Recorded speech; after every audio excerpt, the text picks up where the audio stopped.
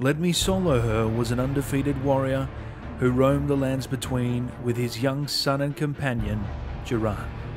He was teaching his son the ways of the blade until one day Malenia, Blade of Mikola, who was travelling to Caelid to battle Radahn, stumbled upon Jiran. Jiran was alone practicing his ways with the blade when Malenia took it upon herself to make a statement.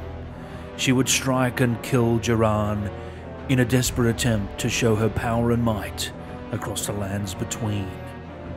As she made that final strike, Let Me Solo Her saw the final moments of his son's death. This memory would come to haunt him for the rest of his days. Let Me Solo Her then made it his life's mission to destroy the one that destroyed his son.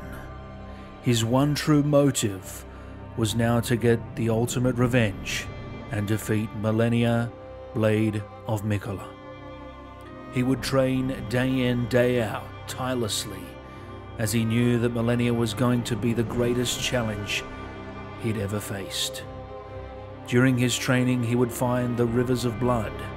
He would dual-wield them to create 2 deadly katanas that would dismantle any foe that they slashed, or so he thought. He would then travel across the lands between to meet and challenge Malenia to a duel, a fight for his son. The power and the display of skill and art of Malenia was no match for him. He fell, and he failed. He was helpless, defeated, lost. But with the depression, he grew stronger and would decide to strike again. But again, he would be defeated. With each defeat, he would grow a little bit stronger, his body slowly transforming into one of a truly spectacular warrior.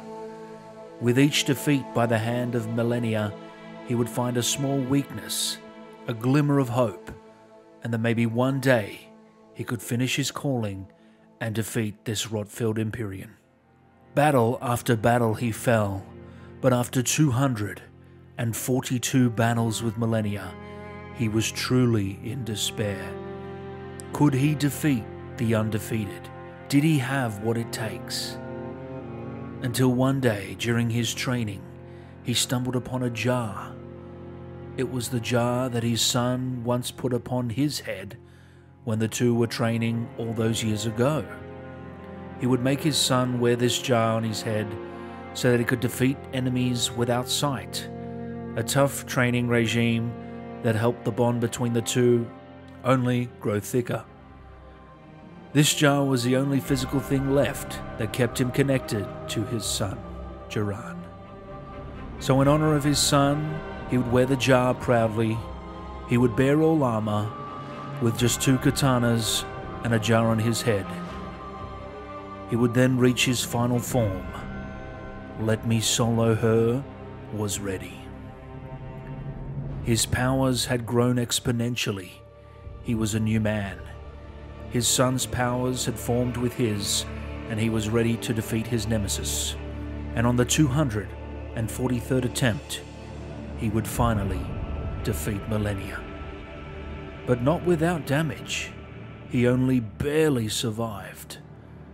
But as that final strike hit, he would fall to his knees, begging for the feeling to subside. But it didn't. His anger, his rage for Malenia was still there. He couldn't shake it. He wanted more. Overcome by the obsession, he would travel to different realms, different moments in time to help other Tarnish defeat Malenia. He would ask a favor of each Tarnish he came across, to grant him permission to solo her. It was a man wearing nothing but a jar on his head, holding 2 katanas named Let Me Solo Her. I considered against it, but I was curious, and who am I to deny him his wish? The man took no damage except for some rot on the flower attack. He was flawless, and put all my attempts to shame. I definitely didn't kill Malenia, but either way, she is dead. Thank you, kind stranger, even if you'll never see this message. His famous words echoed through every era, I always wear a jar on my head, and I do not bail on any Millennia boss fights.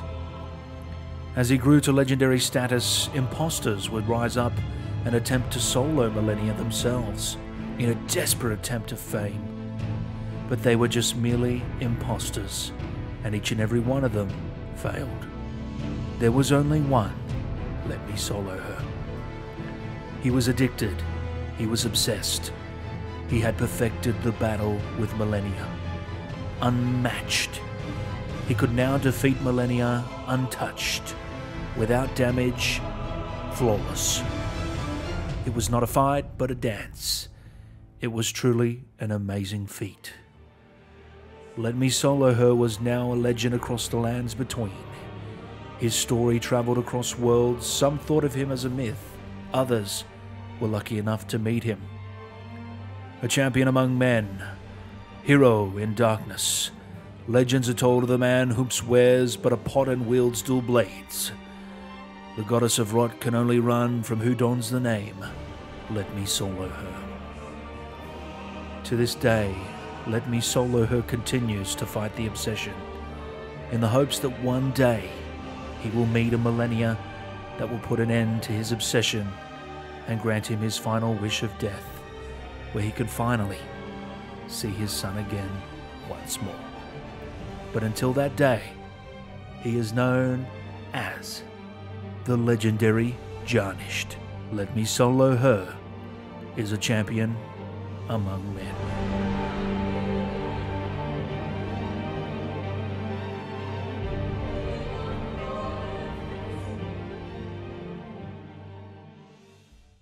There you have it, guys.